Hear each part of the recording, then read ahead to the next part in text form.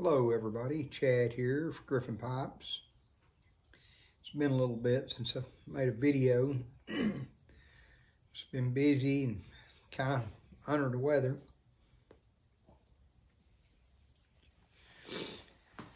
But today I'm smoking my Christmas 2024 Peterson pipe. It's an 80S rusticated. In it, I'm smoking some Golden Days of Yore. Thought that'd be suitable for Christmas pipe. It's a decent blend. It ain't nothing spectacular.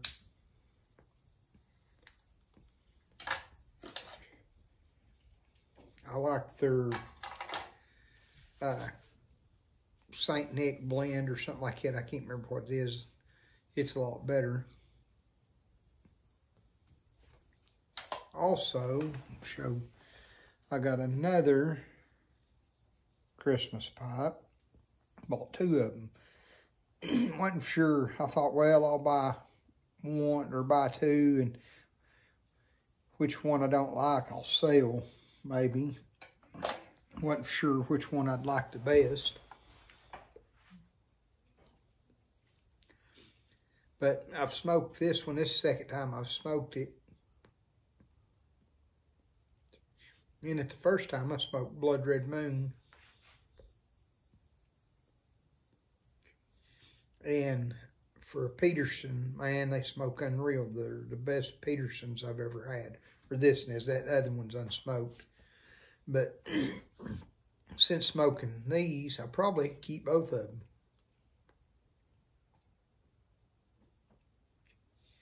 I like them bent bulldogs.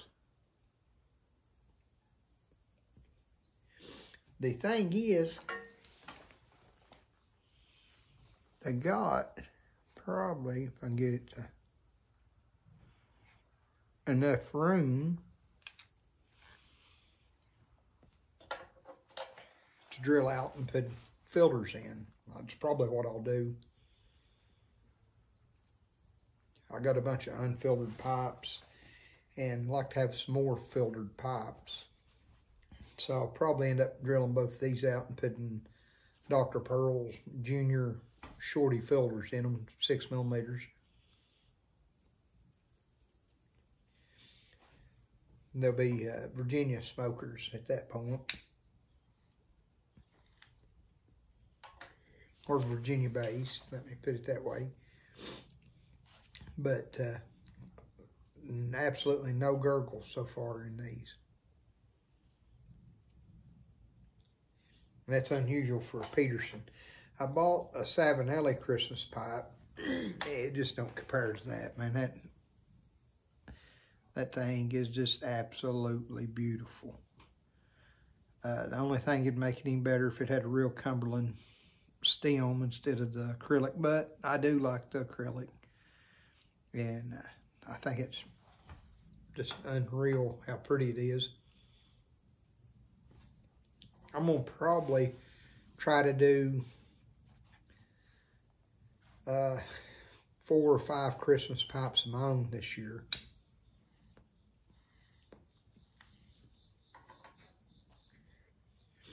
Hopefully get started on them middle of next month.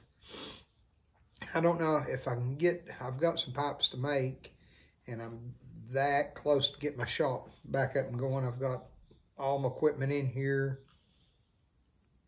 got it wired, got my main wire to put in. I just got to get my trench dug, and then my building will be up and going. I downsized on my sandblast cabinet. The other one, man, it was absolutely awesome. It was unreal, but it's too big for my shop. And so I bought a Vevor Chinese sandblast cabinet. And the bad thing is to get it not even close to as good as the other one, I've got as much in it as I sold the other one for.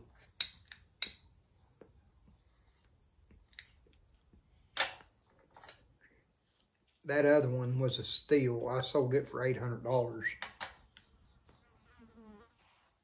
And it was a steal at $800. It's a $6,000 cabinet. And if I had to do over, I'd probably kept it. And once I got my shop done, I'm built it on the back side of my garage that I'm building, and my garage is unfinished at this point. I would have put it in my garage and just did all my sandblasting in there. But neither here or there. I've got a smaller cabinet now, and it fits good in my shop. I'll do a video of show you around the shop here in a minute at the end. And but yeah, like I said, I'll probably, if I've got a few pipes to make, if I can get them done in enough time, I may make a few Halloween pipes. But I'd like to do 4 or 5 Christmas pipes this year. I done one last year.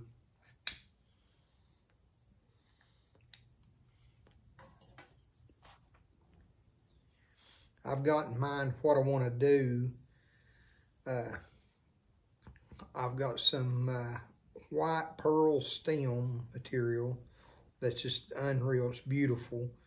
And I may do black or a real dark rustication, and I may try to do some copper. They just look so beautiful, you know. To me, it's just unreal. I like the copper on them. I like copper better than silver and gold. I think it's nicer looking. But I'm gonna try my hand at the copper. May not work. May try to do a little copper on it somehow. But anyways, that's my plan. And I've been consistently at 537 subs. So I'm going to do a gall. Not for sure what I'm going to do, asked to do. Well, I tell you what.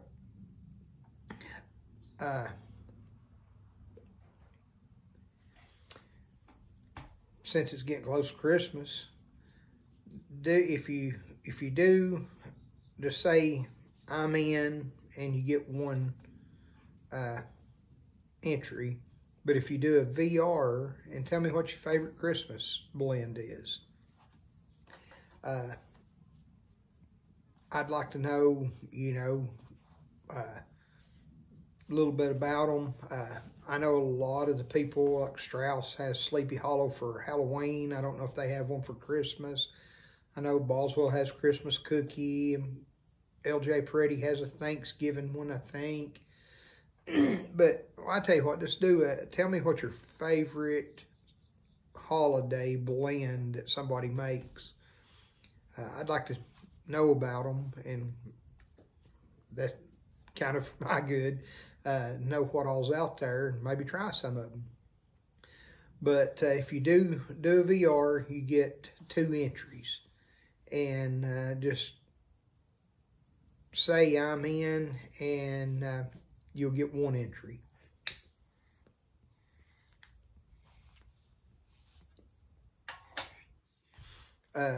So far, I've got McQuillan's Christmas Cheer.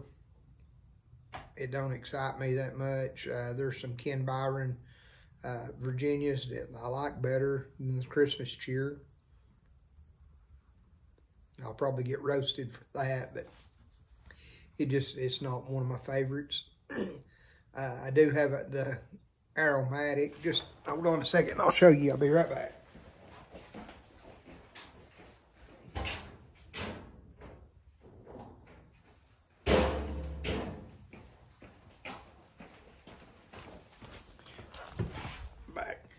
Jolly old St. Nick.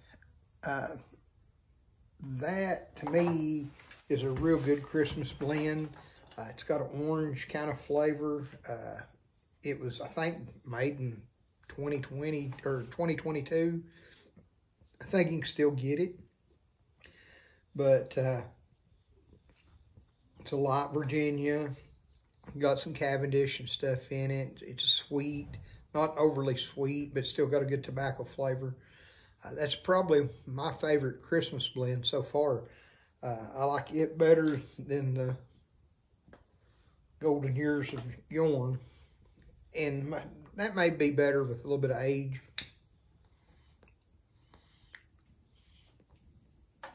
But I don't get no...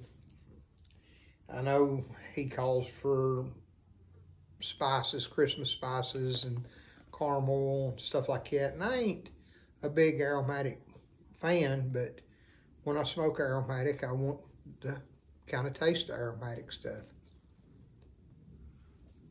And I don't really get it out of that. It's more of a Virginia Oriental blend. Don't get me wrong, it's pretty good, but it ain't one of my favorites.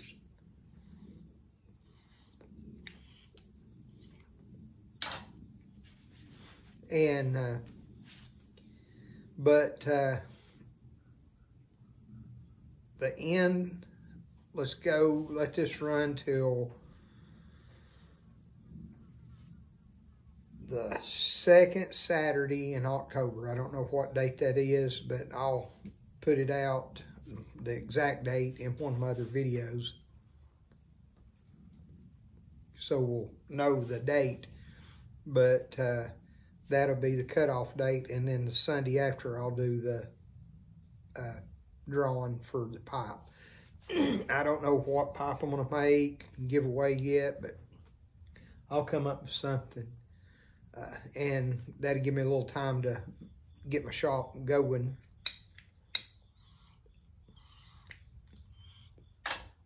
This stuff here is kind of hard to keep lit.